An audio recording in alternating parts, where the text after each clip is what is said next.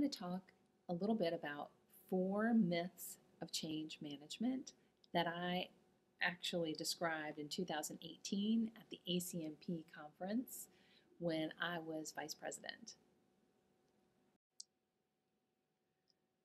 Let me give you some context before I go into the 4 myths.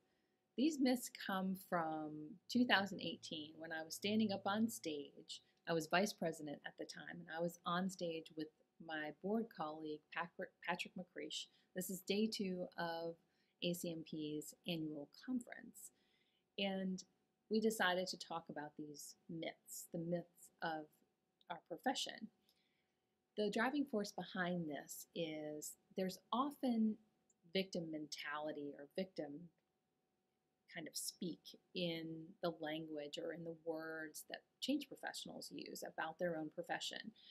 And I certainly have experienced being on the receiving end of people telling me, making sort of bad, disparaging commentary about the work I do, or directly or indirectly. So people would say things to me like, you always get the short end of the stick, or people don't really value what you do, or you always go last, or people don't, you lose your budget, things like this, which weren't really true, but it was certainly the impression they had.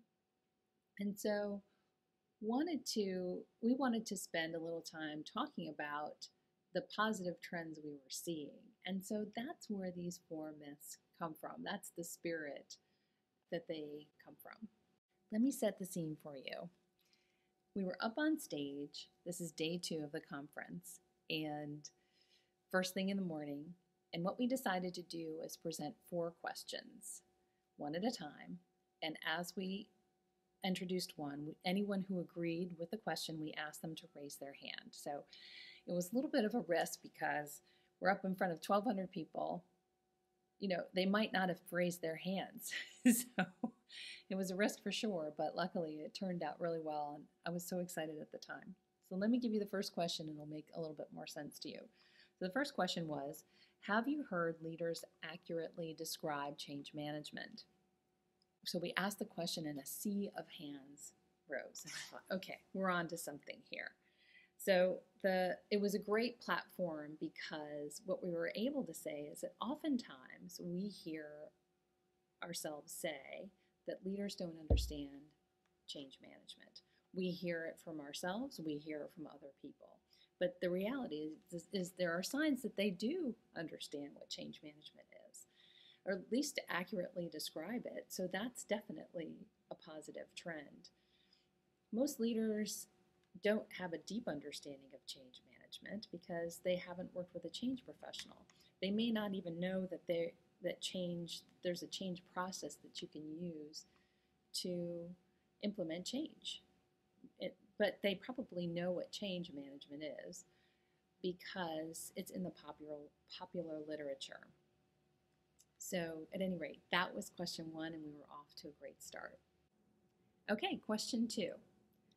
Have you been asked to create a change management practice for your employer or your client? Again, a sea of hands went up, which was exciting. And that's because we often say that companies don't care about change management. You hear that all the time, when in fact, many companies are investing in it. I know I myself have been part of creating an internal practice several times, and I have helped other companies create an internal practice that's right for them.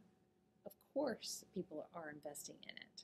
So that was a very encouraging sign, and one I think that is positive for the profession.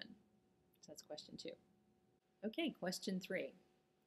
Have you ever been promoted by your company as a change management professional? Again, sea of hands went up, and this one was really scary for me because I didn't know if we had many people who had been promoted as change professionals internally. And lots of people did. We often say that you can't have a real career as a change professional when you're working internally, when you're working as an internal practitioner, that you'll have more success as an external practitioner, as someone who is a consultant. But that trend is shifting. I experienced it myself. I worked for 16 years as an internal practitioner in a very, very skeptical environment. There was no clear career path for me as a change professional, and that's true for most change professionals that are working internally.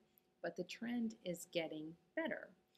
And I myself was promoted as a change professional, and turns out many, many other people. So the reality is that many people are being promoted as change professionals, and so that's a positive trend for our profession as well. So that was question 3. Okay, last question, question 4. Have you gone right into the change management profession immediately after college? This one I was really nervous about, but again, we had lots of hands raised. Now, it was less than the other questions, but lots of hands were raised. And I was so excited about this because it was more evidence that something good is happening. For me, I had only heard people say that they kind of fell into change management. And I found out quite by accident when I was giving a talk to a firm about change management. I said, no one goes into this right out of college. And somebody raised their hand and said, no, I went right into it right out of college. And I was just so surprised. I was so excited. I went right up to him afterwards and talked to him about, why he did that and tell me more about that. So that to me was a sign, oh my gosh, there's something happening here. So what I had learned then, and what I learned by asking this question of all these people who had gathered, that there are some people who don't just fall into the change management role. They actually choose it, and they choose it right out of college as their career. So again, another exciting and positive trend for the profession. I'll leave you with a couple of thoughts. What are you seeing in the industry that's positive? What signs are you noticing? What are the trends that you're seeing that are good for the profession? And how can you build on those? And I suggest you spend some time thinking about that, because it can really shift your mindset and shift the language you use and how you think about your profession. And the way you think about it will impact the way others think about it. And that's only going to be good for everyone. So thank you for listening, and see you next time.